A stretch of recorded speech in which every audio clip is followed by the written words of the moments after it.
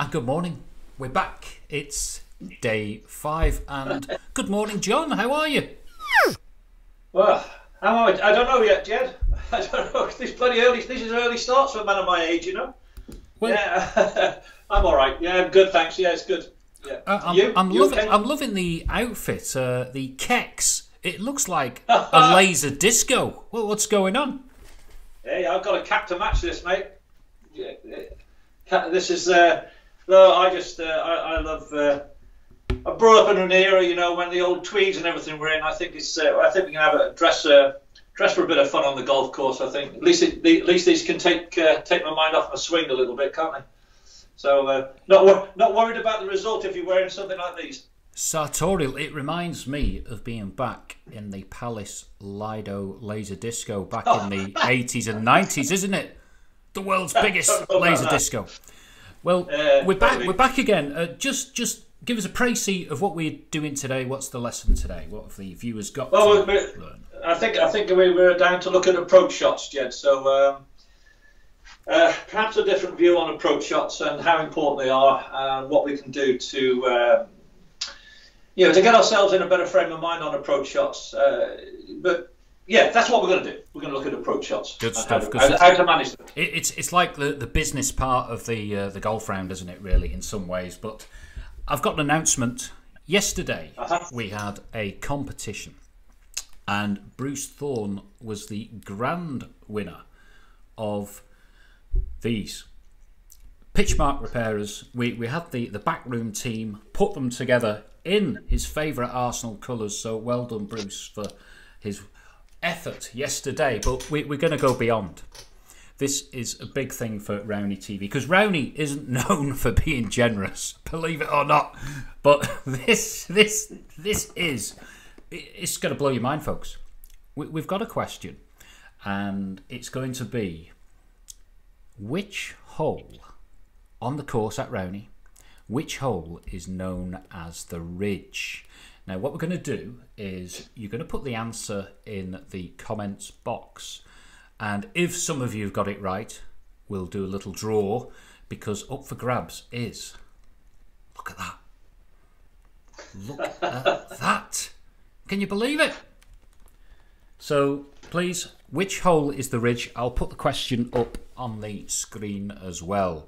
So, lots to play for today, lots of excitement. The course is going well. Thanks for the feedback, by the way. Had some great responses, and don't forget, if we've got any questions, please, fire them in the box for John at the end of the lesson. Here endeth the lesson, but here begins the lesson. Right, John, the floor is yours. The screen is yours. Let's go. Right, okay. Well, just want to make a point, Jed, at the start of this by just explaining what we've done this week. Almost by accident, if you like. I just put this thing together, as you know, very, very quickly. We've done very, very little technical stuff this week. I've had people say I'm not a technical coach, and that. Well, in fact, I do a lot of technical work. It's how you deliver that information about the technique. But we really don't want to be on the golf course thinking about technique or where our hands are and whatever. So everything we've done this week has been almost of a non-technical nature, and a lot of it has been external focus. Now, we start off the week by looking at stability and the hold, etc. Of course, just to give us a foundation. And again, I'll stress that whatever suits you, whatever works for you, that's your swing, it's your hold, it's your stance. I'm not being prescriptive in what I've suggested. The next thing we did, though, was the awareness of club face. And then we went into putting and chipping. So what we've done is we've worked from the hole back. And when I say that, so what we're doing today is we're looking at the approach shots to greens. And what we're saying here is that everything that from the approach shot to the chip to the putt is what we call the scoring zone, or what I call the scoring zone. And people have a misconception on what happens on these approach shots. When we talk about approach shots now, I'm talking from 130 yards in to maybe 80 yards, 70 yards, that sort of area. And our misperception is this, that when you look at the TV coverage of golf swings, of golf shots, of golf tournaments, and you see these players and they're from 100, 120 yards out, these pros, The perception is, and when I ask people, they answer this sort of way, that the pros are getting birdies from that distance around about 60, 70, 80% of the time. Where in fact the stats show that even the world's very best players make birdie from 80 to 130 yards 9% of the time. So 90% of the time they do not make birdie.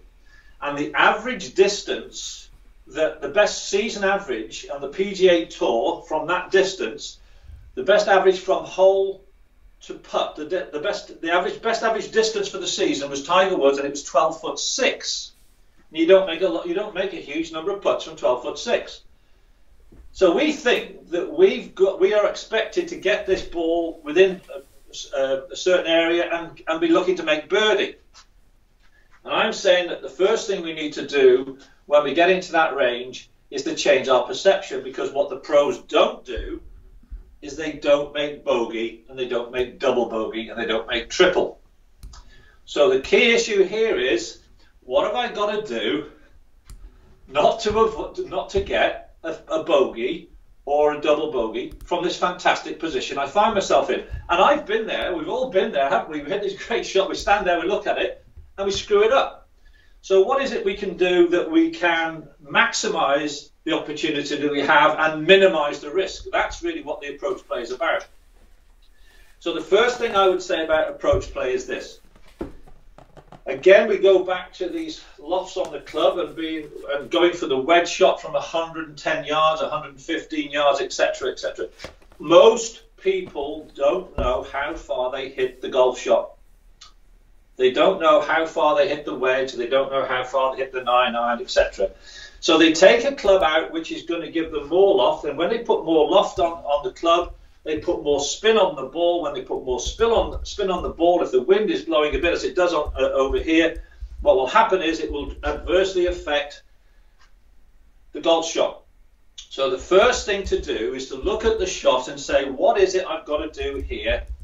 Where is it I've got to leave this ball that's going to give me the best opportunity if I don't make my target? So there's a bit more strategy on the approach shot. The first thing I will say is take a good look at the pin and just remind yourself that the pin is never your target. The pin is never the target. You've got to pick a spot where the ball is going to land. Now look, again, because of swing speeds, because of our playing ability, we aren't going to get this ball generally. I mean, the elite players like yourself and whatever, Jed, you might well get a lot more spin. Yeah, you might get a lot more spin, Jed. But for most players, the ball isn't going to stop. So you pick a different target. Don't consider the pin as your target. Look at where you want to land the ball, where it's going to maximise the roll on the green to go into the pin or to be on the safe side. You look at the hole, you look at your target, and you say, look, if I miss my target, I want to be on the left or the right or the short or long. And then you pick a club that you want to get, that you believe is going to deliver the ball to that target. And most of the time, that club is more club than you're going to select. The number of times that people come up short on approach shots is absolutely scary. Now, part of the reason is they put too much spin on the ball and they don't carry it far enough.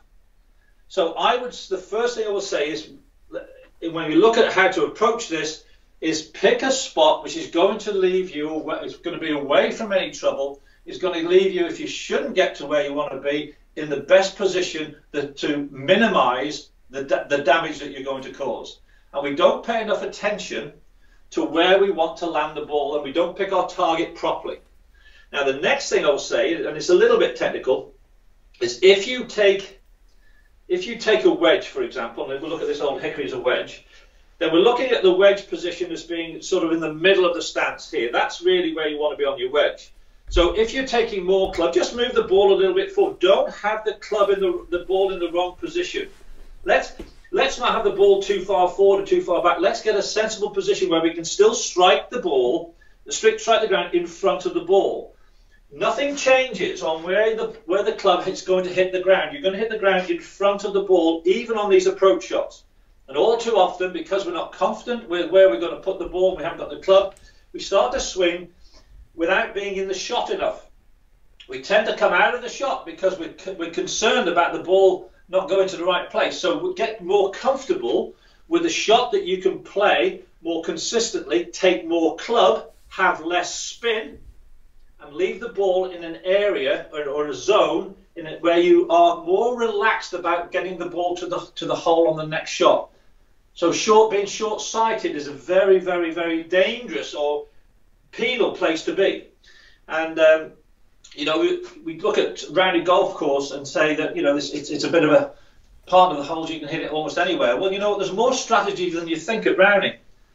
Now, when we talk about your approach shots as well, what I would recommend people do the next time they go out is at every hole they play, go to a position at the hole. If you can't see all the way down the fairway at the hole, go to another point. I'm thinking about the fifth, for example. You have to stand on the ridge before the hole on that bank. Have a look from the hole back. Have a look from the hole back. And ask yourself, where is it I want the ball to be from my approach shot to this green? Take a look at the green and say, where's the position where do I want this ball to be, where it's going to be coming into the hole? For example, the seventh, that is an obvious example, you don't want to be down on the right. The ball is going to kick, you don't want to be approaching playing your approach to the green on the right-hand side over the bunker. You want to be up on the left. So stand on there and have a look at the hole from the hole back and ask yourself, where's the best place for me to be playing my approach shot? And have a look at the distance that is as well, because your distance perception is completely different when you look back down the fairway than when you look to the hole and the target. And that will form a strategy for you. And if you look at that, you say, well, what club do I need from there? How many times are we short because we've underclubbed? How many times are we short because we put too much spin on, the wind's got it? How many times have we gone so far to the right because we're left or right shot? That's another thing, by the way. We really, really, really want to make more allowance for the wind when we put the spin on the ball.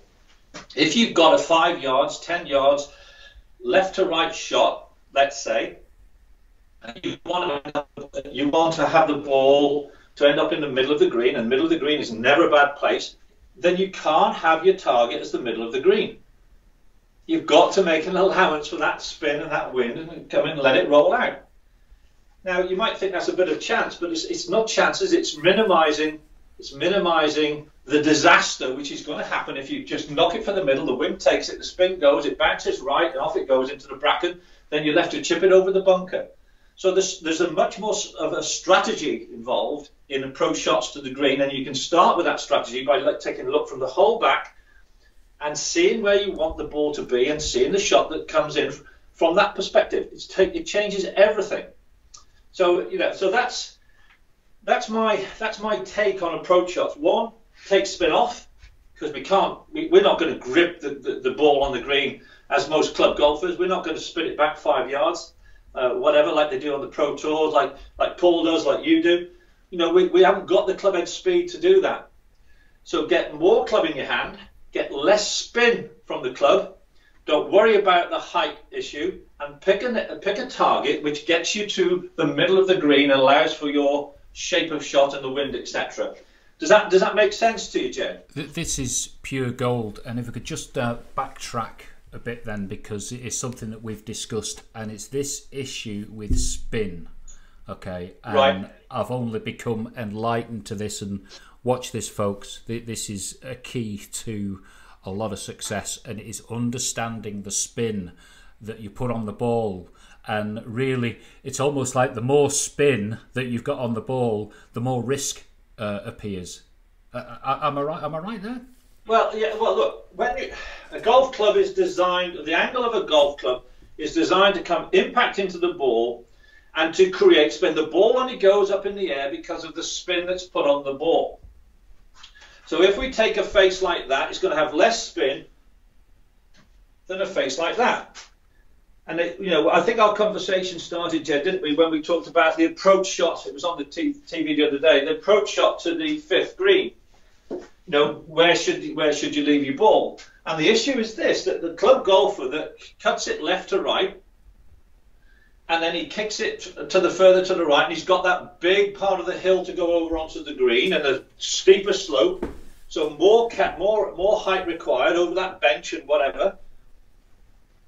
What he's going to do, because he's going to get more height, he's going to have to put more spin on the ball, because the ball will climb quicker because of the spin. When he puts more height on it, he hasn't got the club head speed to get the distance. So he sacrificed distance for spin, distance for height. That's what happens. So get yourself in a position on your approach shot where you don't have to create so much spin. Now, there are times where you want it, of course there are. But if you have an honest assessment of your ability to get distance and height and know how far you hit it, then you can create a strategy from 100 yards, 120 and 80 yards in, because it is more strategy. Okay. Does that make sense? Yeah. How about this then? How about this? And I'm going to have to generalise here a little bit. So if you've got an approach shot to a green, and one option is a hard wedge. Okay, so that is one option, a hard wedge. But if you swap that for a 3/4 9-iron or 3/4 8-iron, I think you're going to have less spin being impacted on that ball, aren't you? Well, of course, absolutely. I mean, spin is created by the angle of the club and obviously the speed that you can get into the shot, and it creates that spin and up it goes, of course. And that's where this club head speed is massively important. But you ask a very valid question there, and it's something that I did think I needed to mention this morning. I forgot about it in my first bit of ramble. Sorry about that. But when you get to where the target becomes much more associated with you on this approach shot, and you're looking at, here's my chance, which is almost a recipe for disaster. What I want people to start to think to do is to take more club, to put a full swing on it, because half swings and 3/4 swings are difficult. Put a full swing on it, but an 80% swing. Really, we should be going in there, instead of trying to thump the hell out of the wedge, we should be taking an 8 or a 9-iron, and we should be swinging at 80%. The pros on tour are only swinging at 80%. So find a flow and find a rhythm and a turn and a balance, all the things we talked about, and swing at 80% with more club, and you'll get better results. And I think the other thing that allows you to do, and this is probably something we'll talk a bit more about next week, but you see and I will do it now, and I'll repeat it next week because I think it is important. What we've got to do is we've got to start to recognise and measure how we are in the shot. In other words, am I in this shot? Am I there all the way through with this 80% swing? Does it allow me to be in there, to be aware of my club face, to be square to top? Am I in there and following through and holding it and finishing it? Am I measuring myself by this measure? Am I in the shot from start to finish? Or am I measuring the shot whether it's good or bad? That doesn't take us anywhere. What we've got to do is, when we get absorbed in this, we've got to start to be in ourselves, in our shot, for a lot longer, and recognise where we lose it. Because what happens is we take this wedge shot out, we pick the pin as our target, we get there, and we lose ourselves about here, and we start to think about getting the ball there. It's not about that. It's about being in this moment here, having the confidence in our ability that we've got the club that's going to deliver it without any effort to the target, instead of having to try and get it up in the air and start whacking it. You've got to understand your level of competence and your skill sets. And most people overestimate, how far they hit the ball. There was a big study many years ago, I think by Cambridge University, something like this, and they questioned how far in reality people hit golf balls. Now I know, and I think Jed, if I asked you, you'd probably actually hit it further. But if I was to ask Jed, most of the golfers at around the golf course, the men in particular, how far they hit the 7-iron, what answer would I get?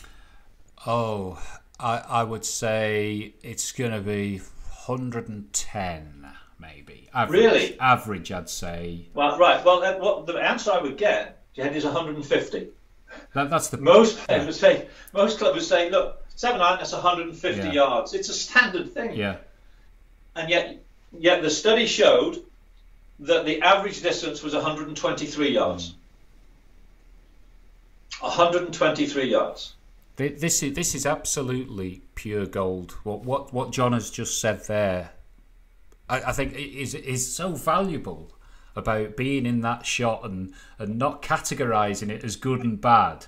You know, being in that shot is everything. And I'll just tell you a little story. And my partner in crime, Toby, he won't mind me sharing this, but for a few years now, the third shot on the fifth has been his nemesis, and it's all fallen into place where you could see the trepidation, the fear creeping in. He's had a good start, he's playing well, and we've had this conversation because, of course, I see Toby now and again. He actually cleans my windows, and we'll have a little discussion, and I'll say, crikey, Toby, how do you get them so crystal clear at such excellent value for money? And then we'll talk about the fifth hole. sorry about that, John. And I can see it now in that the harder he tries to hit that ball, I can see the spin as it sort of flies into the gorse to the right. Yeah. And it's almost like he's tried so hard to do it, it's made it worse. So really, just going down a club and playing 80%, playing within yourself, that's the way to kind of just send that ball forward, isn't it? Well, it is. But you know, if we take the fifth in particular, if you were to stand on the precipice on that hilltop there, and you would have the green behind you, and you look down the fairway, the first thing I suggest you would do is say, where do I really want to be playing my approach shot from? Where's the best place? Now, look, you're not going to have the skill set to be in the right place all of the time. So you do have to have a plan B, and you have to accept there are some certain shots that you're going to have to play, maybe, which are more challenging you don't want to play, but you still have to be in it, and 80% swing and all of that. But if you stand there and you look at that hole from that point, it doesn't look anywhere near as daunting if I'm standing with my back to the hole. If I'm out on the right by the 18th tee, it's nowhere near as daunting, is it? No. And just for the viewers, the fifth hole has got a ridge. It has got a ridge, but is that the name of the hole on the card? Keep putting your answers down. We've got a lot of submissions already. It's for this, a great prize. So which hole is called the Ridge at Rowley? Please put your answer in the box. So Jed, what I'm saying is, on these approach shots, first is we have no idea how far we're hitting the ball. Second point is that we are taking our wedges and whatever too often, and never going to get there, having to go after the ball and try and hit it as hard as we can. We pick the wrong target far too often. The target is not the hole. That's where you want to end up, but you're not going to end up there if you have that as your target to pitch the ball on. It's not there. And we don't pay enough attention on the approach shots as to, if I miss my target, which is the safer side to be on. You know, don't go pin hunting so much.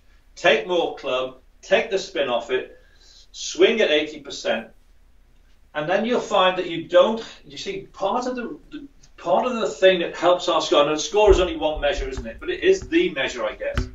Part of the things that we need to do, or one of the things we really need to do to improve our score, is to stop the disasters. And generally, we can get into a good position to make a par or whatever, and we end up with a 6 and a 7. because we picked the wrong spot, because we've got out of the shot, because we're anxious about getting the ball there, because we deep down know we've got a wedge when we should have a 9-iron. I would say to most club golfers, if you're 100 yards out, don't look at anything other than a 9-iron. I'll tell you what, we've got a point just come in from 20 times winner, former Ireland champion and general superstar Paul Lowy. And he said, in fact, I'll put it up on the screen. So let's see. So here's Paul. When I play with my dad, it frustrates the life out of me. So this is Wilf. Respect Wilf. Because he's short on every hole because he thinks he hits it further than he does. I always tell him, whatever club you think it is, take 2 clubs more. It's the same with most mid-handicappers I play with. And it costs them a lot of shots. So is there a lesson here, maybe during lockdown period, where we just say, look, just give it a try. Just take a bigger club. Whatever you're doing, just do it. Just give it a go. Because there's no question, the ball travels straighter, doesn't it? When you undercook it, I think that's fair enough. Rather than try and flush it, undercook it, the ball kind of, the trajectory just bonks it down there, doesn't it? It's like, you know, yesterday when you were doing the chip shots with the, was it like a 7-wood or something, or a 5-wood? I didn't use a wood, but I've got one here. There's a wood. Look, I'm going to fix it. But we didn't do it yesterday. I didn't have one here. But look, there's just a, what's this? Some sort of hybrid. Yeah. Look, I'm going to hit this one, Jed. Just listen to the. Hopefully I can hit it right, because I wasn't going to do it. Just listen to the sound this makes. Just a little open stance here. There's the wood. Little swing. Did you hear that? Yeah. Dink. Did you see it fly? I mean, that's all it needs. How easy is that? 30, 40 yards. What's the point in trying to dig out a 60-degree or 58-degree sand wedge when you can just do that? If you've just got to bonk it, say, you know, onto the 17th, onto the 18th, even on the 15th, you know, there's so many holes where you can make less complicated at round. Look, the reason you carry the loft is to get over trouble. That's it. Right? If you've got loft, you've got height. If you've got height, you lose distance. That's it, because you put the spin on. And the more you try and thump it, the more you get into it, the less chance you have of getting distance. Because you'll put more spin on it. And if you've got look, you must allow for your shot as well. So you're standing there on the let's think of a hole. 7th. You're standing there on the 7th. You've got now for a lot of club players, the 7th is played as a par 5, isn't it?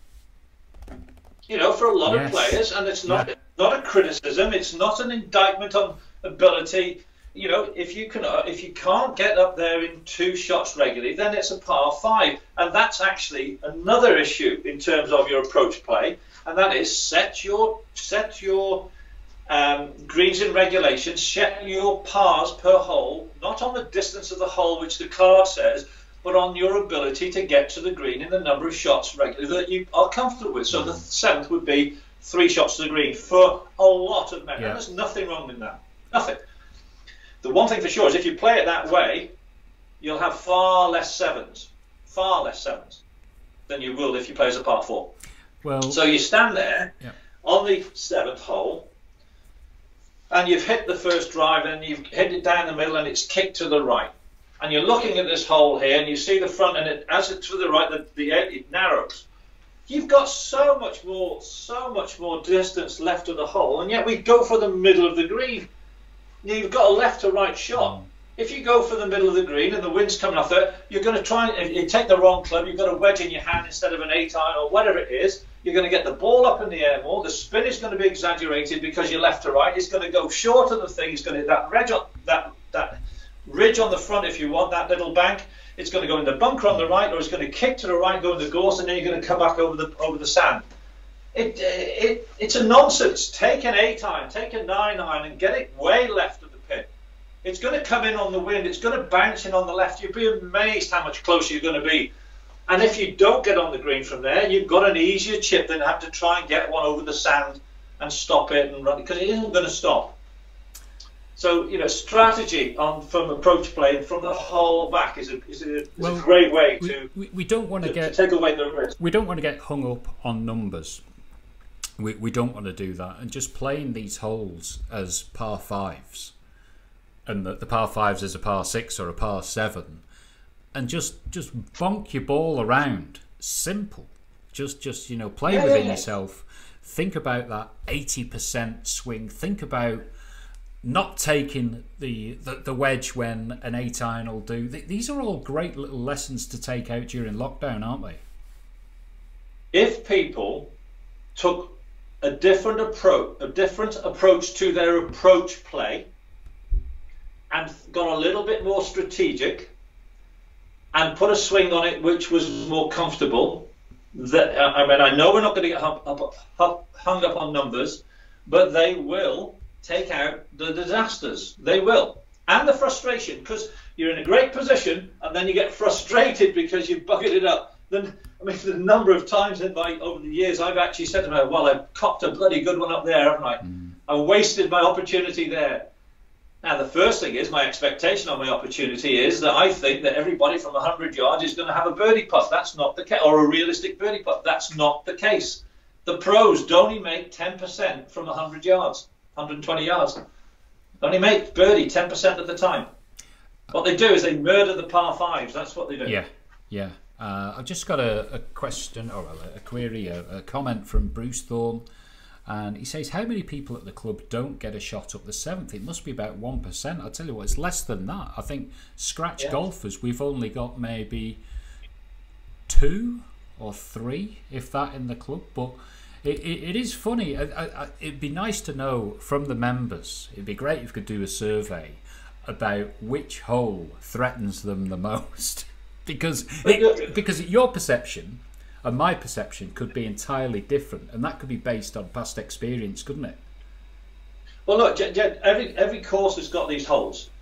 Every course. Now, we might all be familiar with Castletown, for example. Now, look at Castletown. Look at the 5th at Castletown. There's the club golfer gets on the 5th there at Castletown, and he knows he hits the ball 10 yards left to right. He knows it's all out of bounds on the right, and he still takes, and the wind's coming off the left, and he still takes his driver out, and he still expects it to have a different result than being on the road. It's bizarre.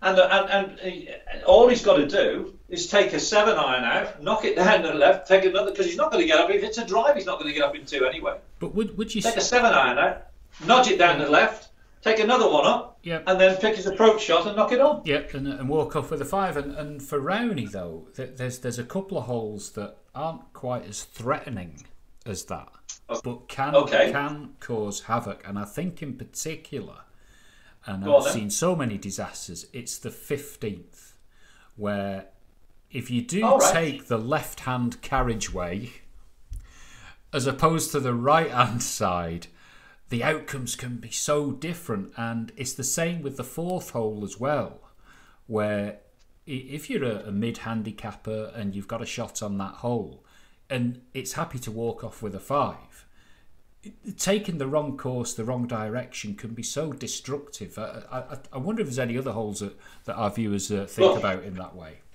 Well, I think you make those 2 holes in particular. Let's have a look at those, Jeff.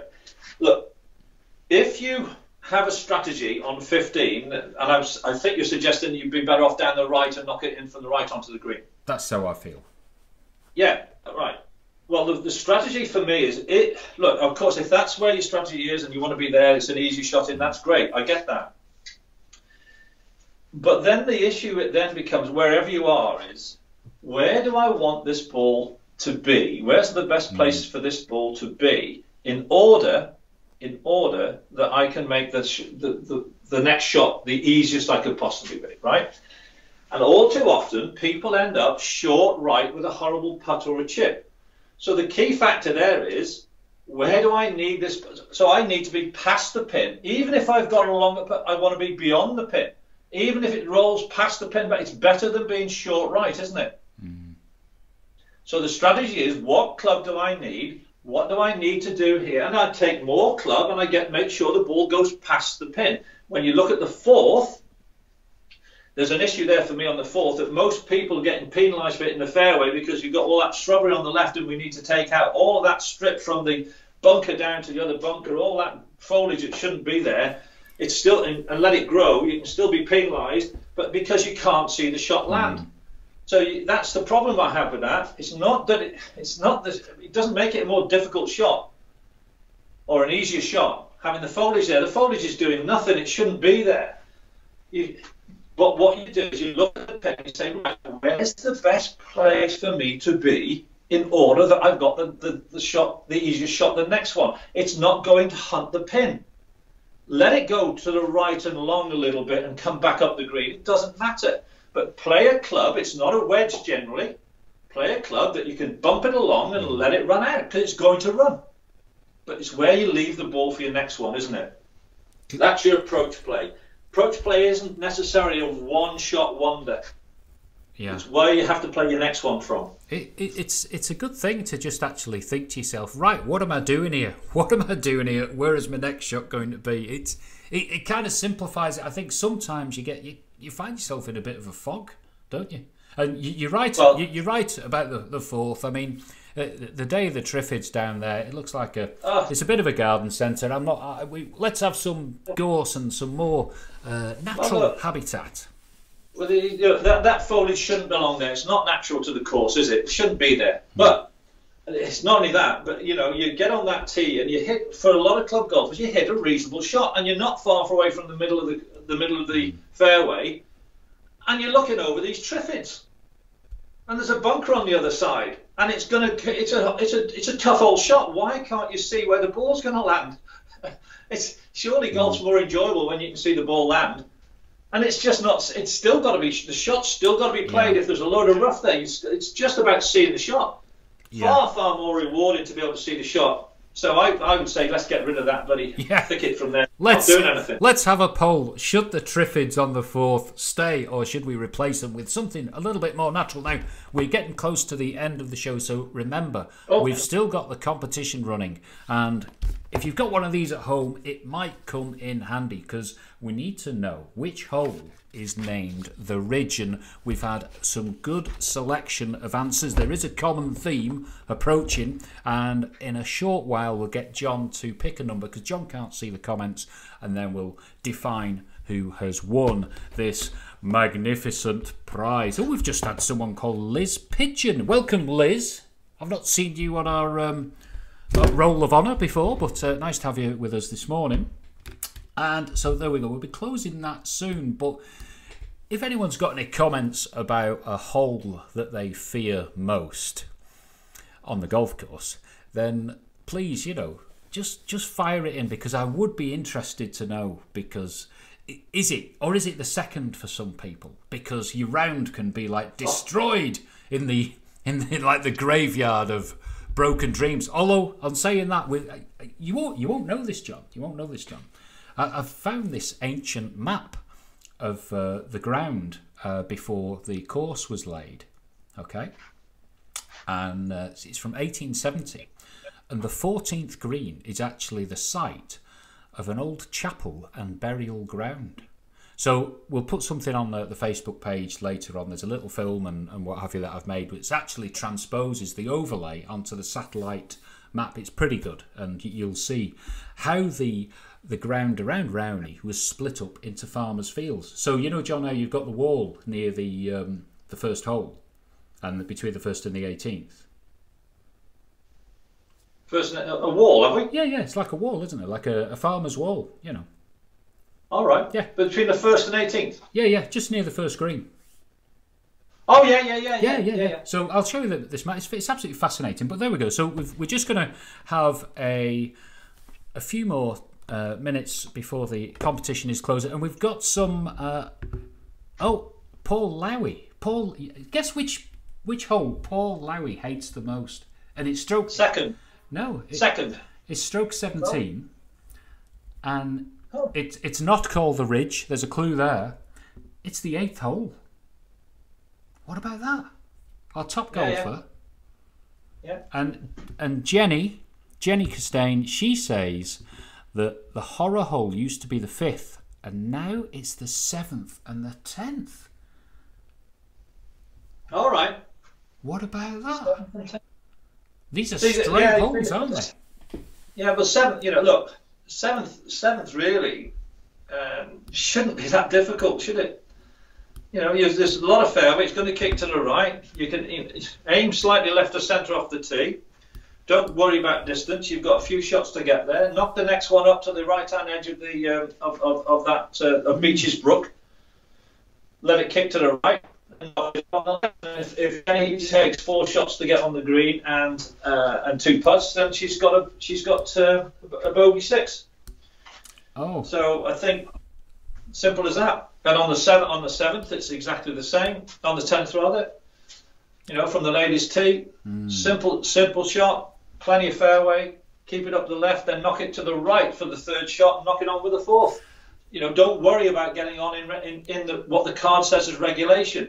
We've had this conversation before in the group on a Monday night, Jed, and if I work with somebody and sit down with them and say, look, how many shots? We look at the card on 18 holes at Rowney. We say, how many shots is it going to take you to get to the green on every hole? And we allowed then 2 putts. I don't think I've had anybody that's been over about a 14 or 15 handicap.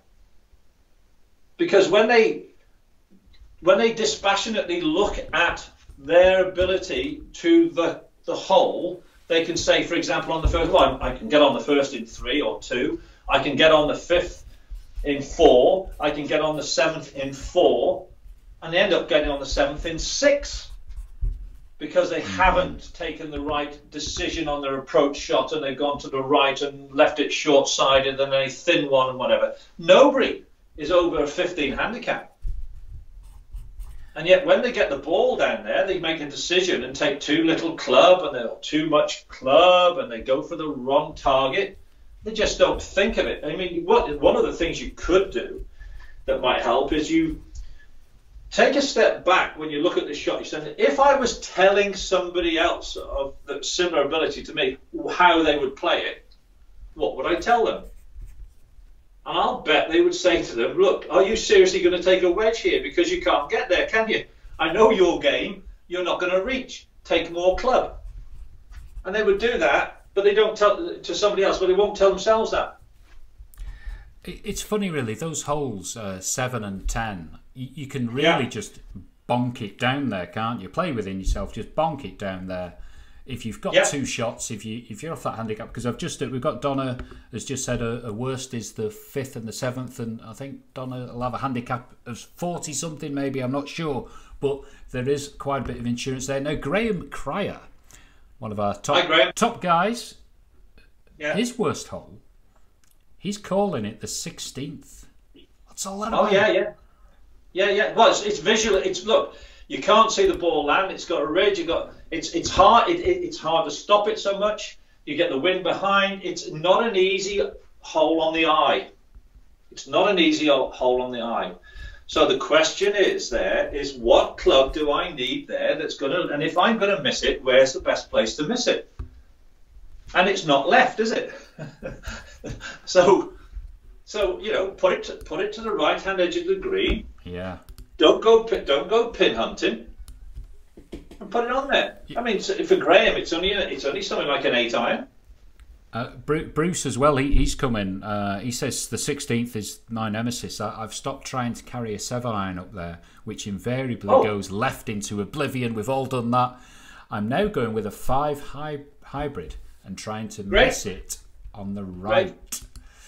Well, I would say go with a 5 hybrid and try and green it. But if I miss it, it's right. It's you can if I'm going to miss it, it's going to be the right, not the left. But I can get on there with a 5 hybrid. But isn't that amazing? You've gone from a 7 iron to a 5 hybrid. It's absolutely correct. Yeah. Absolutely correct. Absolutely right.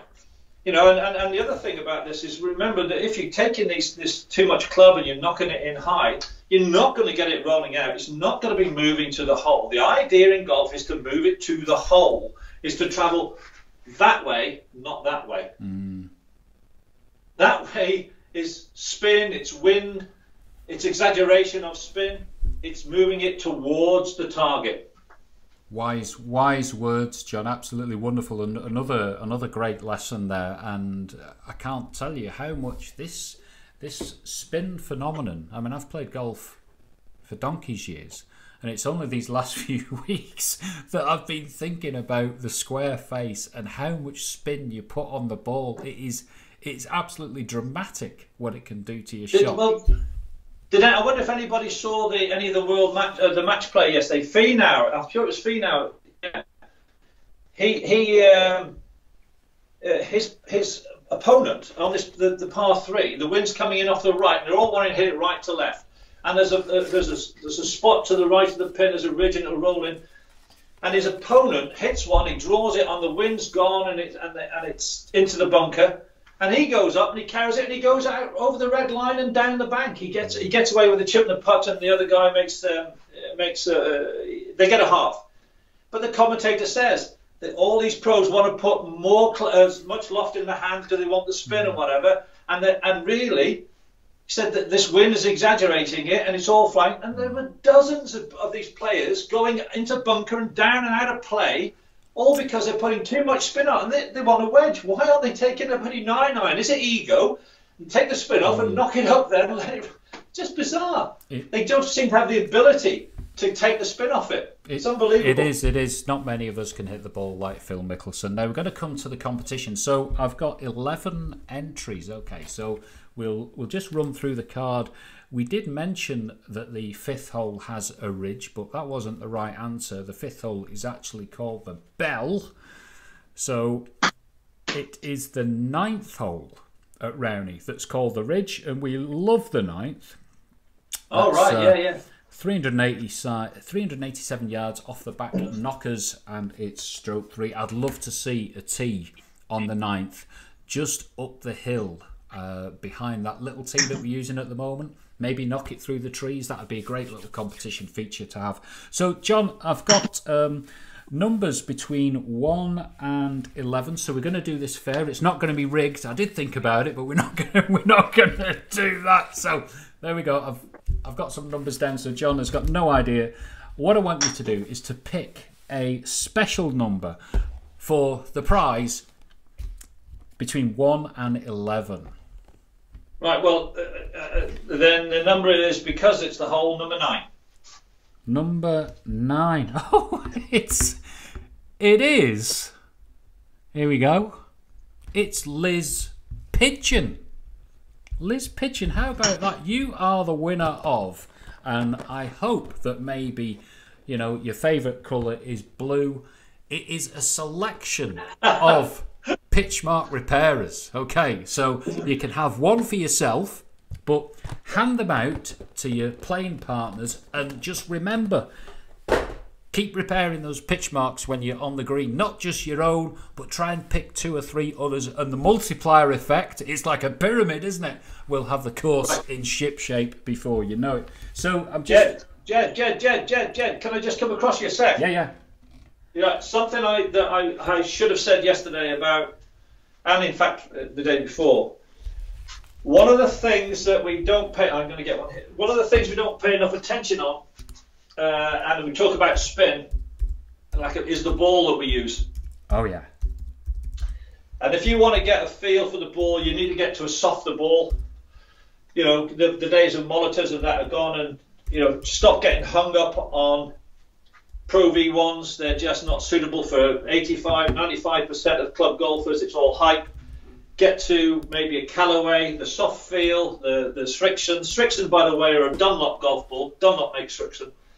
But you've got to remember, when it's in the cold as well, in the soft ball, you probably don't get it, and you've got an extra soft ball, you don't compress the ball enough to get the distance or the right spin. So you should be looking at a ball which is relative to, the spin factors are relative to your club head speed.